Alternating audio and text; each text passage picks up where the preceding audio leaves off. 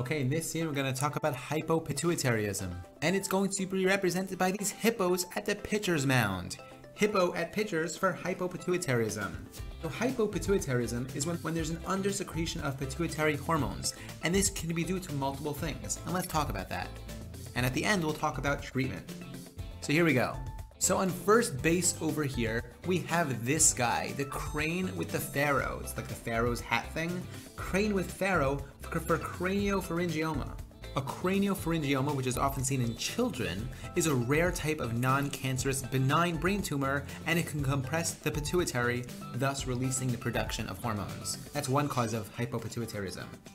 Then we have the non-secreting pituitary adenoma. That's represented by this I don't know guy. He's like the question mark I don't know sign. He has NS to help us remember non-secreting. It's a non-functional pituitary adenoma that can also compress the pituitary and decrease production of the hormones. Okay, let's go to second base. Here we have the hand. It's a she-hand because it's a woman. She-hand for Sheehan Syndrome.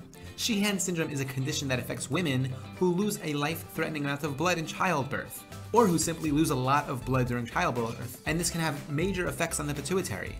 And this is because during pregnancy, the pituitary doubles in size because it's releasing so many hormones, but the vessels which provide it with blood do not increase in size. So thus, if there's going to be a decrease in blood from the woman from childbirth, that can cause an infarction in the pituitary, and that's known as Sheehan Syndrome. And to help us remember that, we have all this blood over here after she gave birth to her son over here.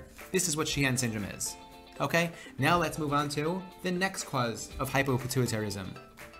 So here we have the store, and by the way, this store is empty. It's a totally empty store.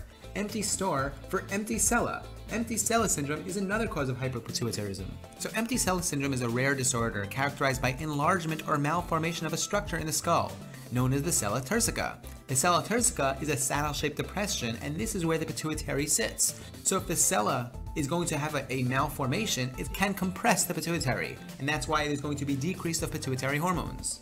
It's interesting that this type of pituitary adenoma is commonly seen in obese women, and it's associated with idiopathic intracranial hypertension.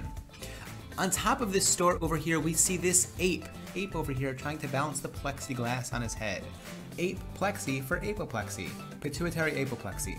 So this is characterized by a sudden hemorrhage of the pituitary gland, often in the presence of an existing pituitary adenoma. He usually presents with sudden onset severe headache as well as visual impairments, and that's why we see he's visually impaired. Often a bitemporal hemianopsia or a diplopia due to cranial nerve 3 palsy, and that's why he has this tree coming out of his head over here to remind us of the cranial nerve 3 palsy. And then finally we come up to our last causes of hypopituitarism, and that's simply we have this brain over here to remind us of the brain injury, well, the brain exploding for brain injury, and we also have the radiation over here to remind us of radiation. We're going to end off this video with a word on treatment, and this is basically hormone replacement therapy. And that's why we have this HARP over here, HARP for hormone replacement. And this is done in order to replace the hormones that are reduced by the hypopituitarism. Okay, I hope you enjoyed this video. Stay tuned for our next video, and take care.